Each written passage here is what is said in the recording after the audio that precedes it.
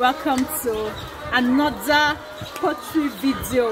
So yeah, if you're seeing my face for the first time, welcome here. My name is Modupe. I make videos on poultry, farming, agriculture, basically lifestyle sometimes. And if you're a returning subscriber or you're seeing my video another time, thank you for coming back again. So today we're talking about layer farming. I am at the farm again, and if you've seen any of my previous video, you know that yes, I manage a poultry farm. So this is like my specialty. Today I'm talking about layer farming, raising, like everything you need to know about layer farming. So layer farming is one of the very popular aspects of poultry production. It is even ranked number 2. Broiler production will be number 1. So layer farming is actually very important. Like, so if you intend to start a layer farm, or you want to know more about layer farming, then this video is one you should keep watching. I'm just going to run through very important things about layer farming that I hope will be very beneficial to you. So let's get into it. What is layer farming? Layer farming is actually an art, ART, and also a science. It is the art and science of keeping birds, female birds or hens. You're keeping them basically to lay eggs.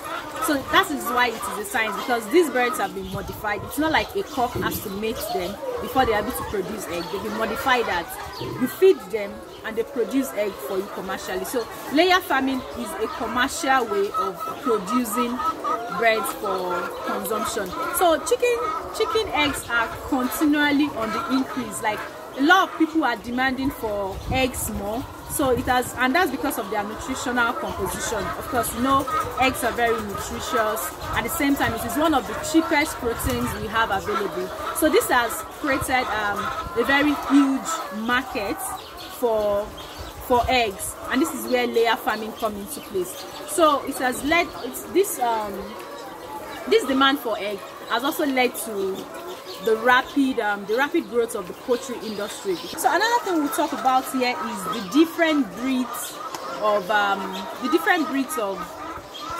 layer birds. So we have so many of them, but I think I'll probably just mention 3. We have the Rhode Island Red. We have is it the Aqua Black? Yes, the Aqua Black, which is quite popular in the northern parts of Nigeria. Then we have the Issa Brown. Issa Brown is like the most popular one, and that's because of its adaptability to our weather, and also because it can lay egg for a longer period of time. It eventually lays bigger egg in size. Then also it is able to adapt to the weather. The bird, that's Issa Brown, is able to regulate its body temperature, and that way it's able to convert its feed. The feed conversion for Issa Brown is very great. So Issa Brown is like the most popular, and that is like the commercial farmer's friend. Another very important thing in layer farming is the housing system. So as a farmer, someone who is coming into the business, you'd have to ask yourself that, okay, so what housing system do I want for these birds? Do you want the deep litter? Do you want the battery cages? So what we have here are the cages whereby the birds are kept in cages like this. They are fed, their feed are here. This is where their feed are.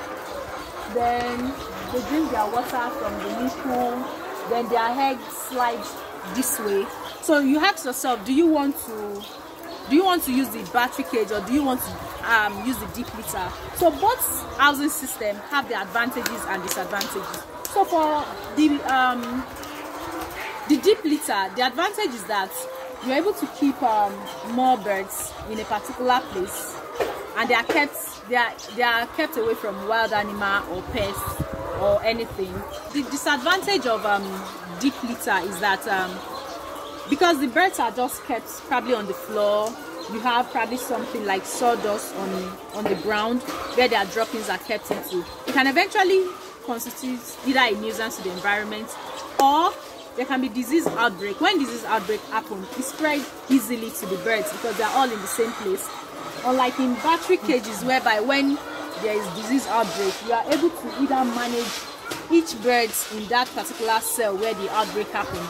Then another thing for deep litter is that cannibalism is very high among the birds, because one bird might actually be very, very notorious and goes around the whole pen. But in battery cage, that notorious bird is just in one of these cells, and you're able to remove it when you have any issue. So for also deep litter, your eggs probably, you have a lot of cracks because the chicken lays their egg on the floor and they might probably step on it or something. Even when they have their coop, they probably will lay the egg on the floor and breakage and all that.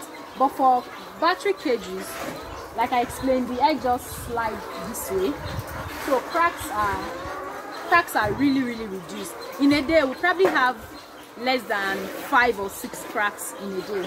So these are the advantages of battery cage. Battery cage also has its own disadvantages. The disadvantage for battery cages is that it is very expensive. Then it is very expensive because each cage now probably costs about 120,000 naira at the moment, and that one cage can only house about 100 birds. So it is expensive, and also you have to find somebody who knows the know-how of the technical know-how of fixing the cage. Might be very difficult, unlike when you could just put all your birds on the floor, I mean in deep litter, and you start raising them. So yeah, I've mentioned the advantages and disadvantages of deep litter and battery cages. Another thing would be how to start layer farming. One thing I would advise personally is that as a new farmer, you should try and buy your birds at points of lay. That means you're buying the birds at 16 weeks. This is because I won't advise a new farmer to brood their birds. No, brooding is where you buy the chicken from day old and you start raising them from a day old to the points of lay, which is like 16 weeks, 18 weeks. But it needs a whole lot of experience. It is technical. If you get it wrong, you might affect the whole cycle of that bird. So I wouldn't advise that a new farmer brood their birds. I would advise that as a new farmer, try and locate a very good farm, go through their record and buy or purchase your point of lay from them. This saves you a whole lot of stress, because imagine you buy 2,000 day-old chicks and you lose 500 of them, and the capacity of your pen is 2,000 or maybe 1,800. So you've lost so much and you spent so much. But when you're buying your points of lay, you need 1,800. The farm is going to supply you 1,800. It's not your business how many the farm had to brood to give you your number. Your own number is just that amount. And really, if you look at the difference on if you brood your birds and if you're buying 16 weeks, I think the difference is not so great. But of course, I know it is cheaper to breed, and of course you would know that, okay, these birds are healthy and all that. But what if you don't have that experience? What if you don't have those experience, and you probably put yourself in trouble? So when starting a layer farm, my advice is that you buy your points of lay at 16 weeks, then you bring them to your farm and you start the process of raising them so they can start laying eggs for you. I think I have a video about arrival of our birds, and I think they arrived at 16 weeks. Yeah, I did a video about that, so you can see that video on what you should do when your birds are arriving in your farm. That's very important as a farmer too. You have to really take care of them for those early days they arrive at your farm. So another thing we'll talk about is the feed for layer birds. Okay, because I don't brood, I have never had cause to brood. I basically receive our birds here at 16 weeks or 14 weeks thereabout, so I do not brood. So when we talk about their feed, the feed we use, they have 3 systems of feeding. They have the grower, they have the, I think I should show you the feed system. Let me show you our feed here. So yeah, the feed shows that's the feed you use from 0 to 3 weeks. So they use chick crumble. Then from 4 to 8 weeks they use chick crumble. Okay, this one is chick crumble extra. Then from 9 weeks to 15 weeks they use the grower mash. So then this one is 16 weeks to 5% production rate. They use pre-layer mash.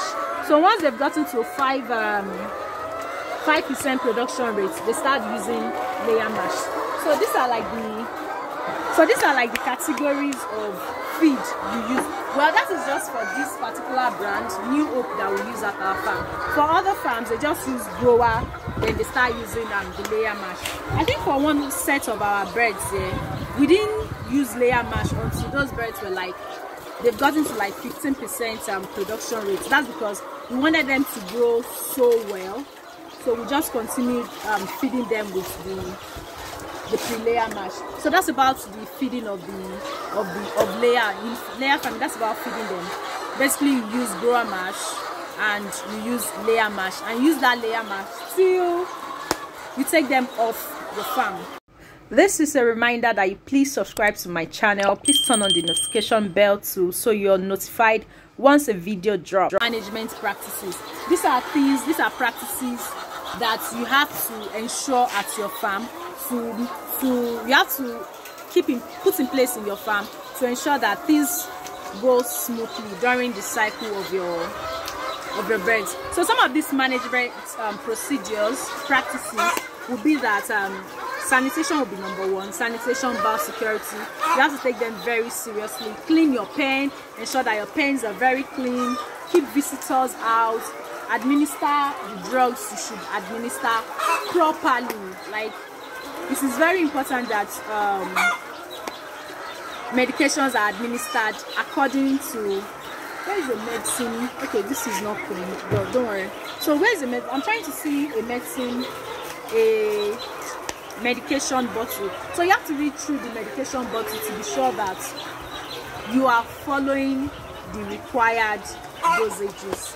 Another thing would be that when you're feeding your layers, you have to take very important note of your feed time. Yeah, feed time is very important. So you have to stay consistent to it. Do you want to feed at 6:30 a.m.? Do you want to feed at 7 a.m.? You have to pick one. That's for the morning feed. Then in the afternoon, do you want to feed at 1:30 p.m. or do you want to feed at 2 p.m.? You have to stick to a feeding pattern. Then also when you want to pick their eggs, so you have to also pick it at intervals. You're picking in the morning, you're picking in the evening. Then what else? And one very important thing about layer farming is that feed takes about over 70% or about 70% of all your expenses in layer farming. It's more like, oh, the farmer is working for feed meals, but it's actually one very important aspect of the business. You have to take your feeding very seriously. You have to use a feed that you feel or you know that has very good results. We've mentioned quite a number of stuff here. We've talked about layer farming generally. We've talked about some of the breeds. We talked about the housing system in layer farming. We've also talked about the management procedure for layer farming. And what else? We also talked about their feed, the type of feed they should eat, and also how you should care for them. So really, I hope that you've been able to learn one or two things about layer farming today.